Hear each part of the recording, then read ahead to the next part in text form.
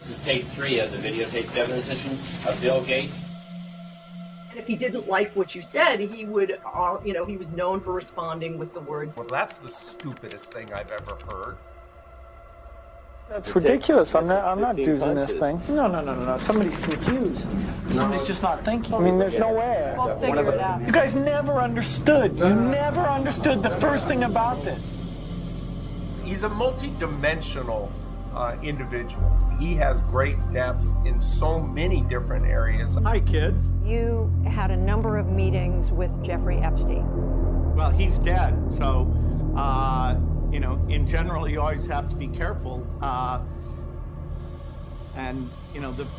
Oh, what a lovely character. That is definitely someone I think should be in charge of my personal, intimate life decisions and healthcare, said the sheep. Welcome back, beautiful and amazing human beings. This is Luke Rudkowski here of wearechange.org, and there's a lot of eye-opening, shocking news coming out today from the godfather of the globalists, Henry Kissinger, today, that has definitely surprised a lot of people with his very interesting geopolitical take on the current situation unfolding right now in Europe. We're going to be talking about that, plus a lot of other more troubling developments in China, as of course also today is the second day of the World Economic Forum, where of course Bill Gates has been scheduled to speak at this private meeting of unaccountable multinational corporations, banks, and big governments coming together that are pledging that you will own nothing, have no privacy, and that allegedly your life will never be better when you give up all of your power and control to these megalomaniac sociopaths. Yeah, sounds like a great trade.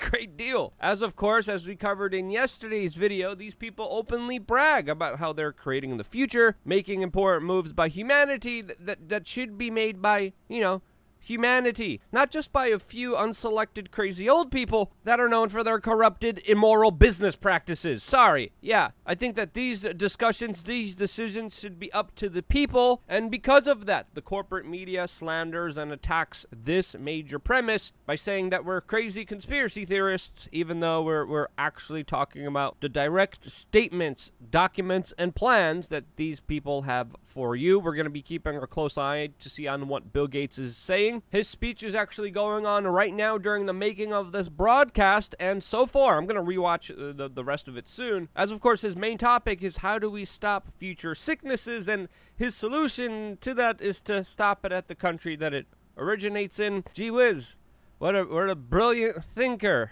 He also very interestingly was talking about technological advancements that in 10 years will be able to diagnose entire populations within a month. And if you want to find out more about Mr. Roundup Monsanto himself, check out the video we did on LukeUncensored.com 4 days ago, which is definitely worth watch on the greater context of this man's impact on the world. But today we are also finding out that according to Alam Bukhari, an online journalist, that it was Bill Gates himself that poured millions of dollars of dark money into 11 of the 26 organizations that signed an open letter attacking Elon Musk, urging, of course, people advertising on Twitter to boycott the company if, of course, Elon Musk restores free speech. As you know, there have been a lot of public spats between Elon Musk and Bill Gates. The two billionaires have gone at it before, which we covered specifically on our new website, BillGatesMeet.com. Yes, that it is an official website, BillGatesMeet.com, where you could find out more about the feud. And the feud is not just personal, it's also ideological, as of course Bill Gates believes that there's too many people in this world, that the world needs to be depopulated in order to save the population and the world, as of course many of these same people prophesizing these kinds of ideas are also the ones using private jets the most. This, as of course the private jet runways are filled in Davos, Switzerland, and we have people who can't get enough of their private jets like John Kerry lecturing everyone about the importance of lowering your green gas emissions. Now remember, you need to lower your emissions, his private jets, his luxury mansions, along with, of course, Al Gore's. They're totally fine. Don't worry about those. As, of course, your emissions are the problems, not his. Your children are the problem, not his, and this is why we need to lower the population in order to save the world, in order to save the environment, which Elon Musk has been calling out as absolute bunk. And looking at the data, looking at the science, I would agree with Elon Musk with his assessment, as he previously said that we are going to be dealing with with the crisis of civilization if enough people do not start to make children. Not only because of economic growth being correlated with population growth, but there's not only going to be a financial reckoning with that, there's also going to be very extreme situations caused by an overabundance of old people and a lack of younger people that won't be able to help or sustain them. This as today, just moments ago, Elon Musk tweeted how the U.S. birth rates have been below sustainable levels for over 50 years right now. He has also talked about how many of the UN data and studies that have been done have not been updated, and of course are not highlighting the importance of these population falls, of these major population declines, which we should absolutely be talking about, as of course this is not just impacting the US, it's affecting the rest of the Western world, even more so places like Japan. And when people responded to Elon Musk with the data that he presented, Robbie Starbuck said that America needs a culture shift that celebrates the nuclear family and having kids, which Elon Musk responded to by saying, quote, "We just need to celebrate having kids," and I would agree with him. Especially when it comes to countering a lot of the subliminal, subconscious mind control and propaganda that's been out there in entertainment and the corporate media, that's been promoted by governments, that's been promoted by individuals like Bill Gates, that keep pushing cultures, ideologies, and lifestyles that, of course, are counter to the nuclear family. And I would even go as far as to say that there has been a concerted effort pushing people not to have children, which we have been seeing the results of for the last few years. And those effects, along with the chemical castration and the chemical poisoning of the population, is creating not only an unsustainable situation, but a drastic situation for the future of humanity. And that's why today, later on LukeUncensored.com, I will be doing another video about the top 5 ways that you are being poisoned without even knowing it. Yes, I have my own platform where I get to say and do whatever I want without the fear of censorship. It's just 50 cents a day, and we have new content provided to you there that is shaped towards helping you, informing you, giving you the best up-to-date information that we can, that we don't have to bite our tongue on, all exclusively on LukeUncensored.com. If you haven't signed up yet, sign up right now, which also helps grow this independent media organization, while at the same time arms you with important information that you could act on that could help you in tremendous ways during this very key turbulent time that we are all going through. This is where we strive to be the best versions of ourselves. We just opened up a forum so members could find each other, so we could talk about doing projects together, so we could talk about solutions together. That forum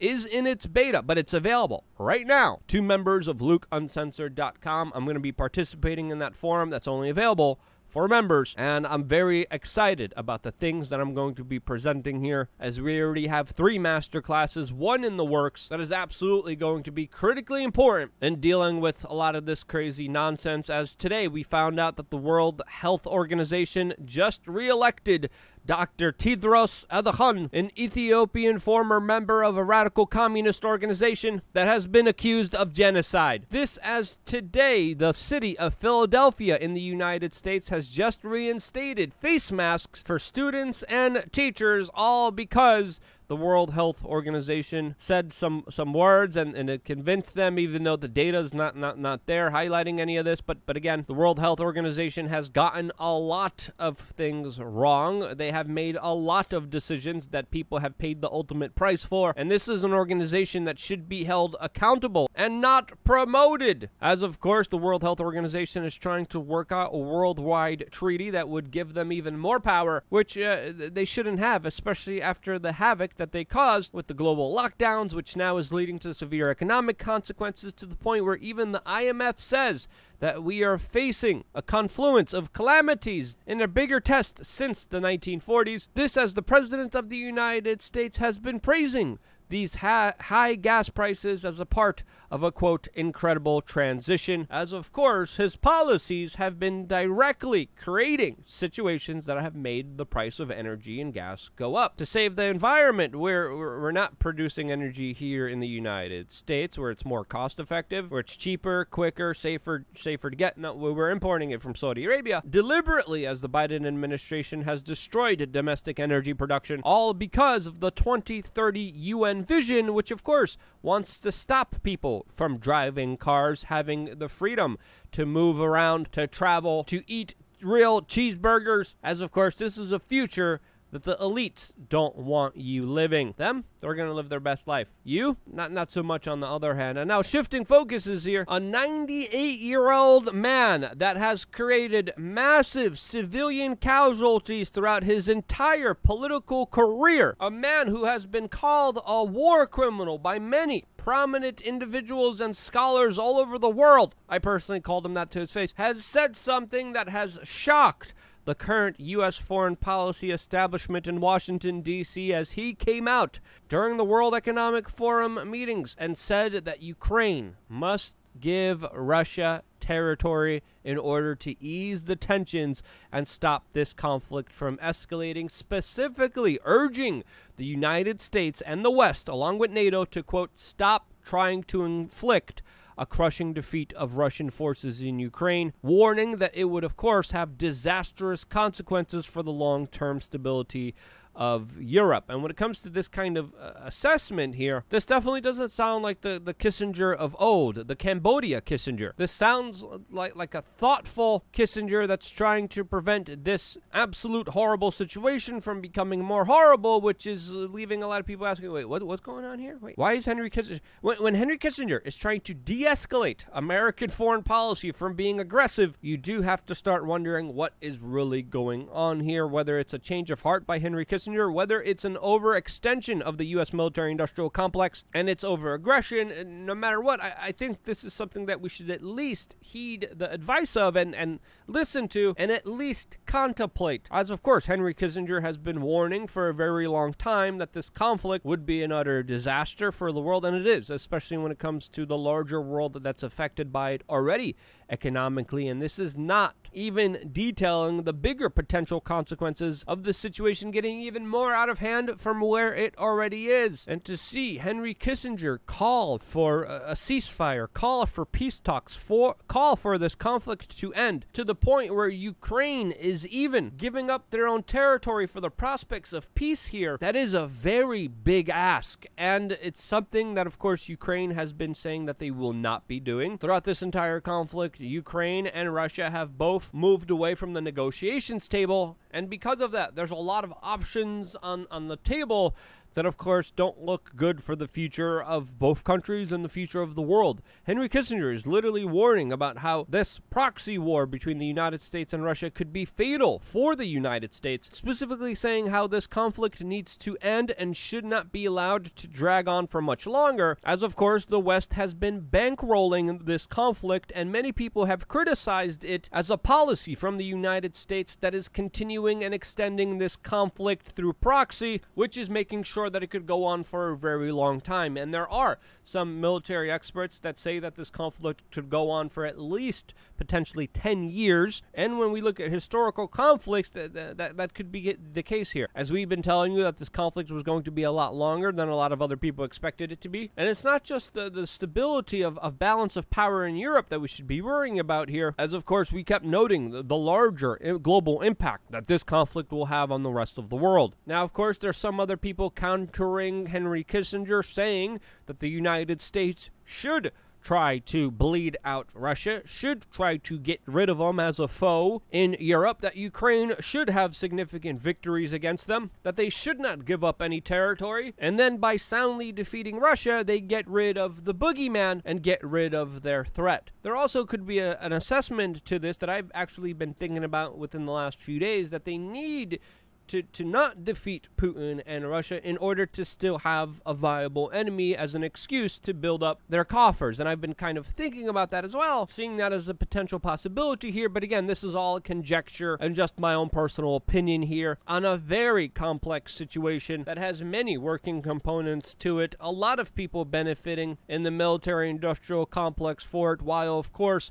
the poorest people in the world pay the ultimate price for the political advantages of some bureaucrats and the no-bid contracts by some unaccountable multinational corporations. Again, the situation there is tense. The United States is considering deploying special forces in order to protect their embassy in Ukraine. Just moments ago, Japan scrambled jets after Russia and Chinese warplanes flew near their airspace. This as, of course, Henry Kissinger has also been previously warning the Biden administration of U.S.-Chinese conflict, which he would call a catastrophe on the scale of the global conflict that happened in the 1920s. Excuse me, to be accurate here, through 1914 through 1918. But regardless of the situation, I think it's very, very fair to say that we're dealing with a very unstable situation. And what do you make of it? What do you think is really going on here? Press number 1 if you agree with Henry Kissinger. Press number 2 if you disagree with him and you kind of see this as a way to keep a boogeyman still out there alive as an enemy for the United States to continue to fight. What do you think's going on here? Let me know down in the comment section below. I always appreciate your perspective, your comments, and your ability to be able to have an honest, frank discussion with me. I wish we still had the dislike button. We don't. I could still see it, and if you think I didn't do a good job, dislike this video and let me know why. I always strive to, of course, be the best possible resource to the people out there. I've been working really hard on a lot of LukeUncensored.com stuff, so my attention hasn't been as strong as it usually is here. But if you thought I did a good job, share this video with your friends, family members, random person walking down the street, someone spamming you, you spam them back, send them this video, randomly talk to people online, strangers on platforms, like, hey, check this out. And because you guys still do that, me and Atlas are here, and we wouldn't be here if it wasn't for you, and this is why we love you guys. Stay tuned for a lot more here on WeAreChange.org.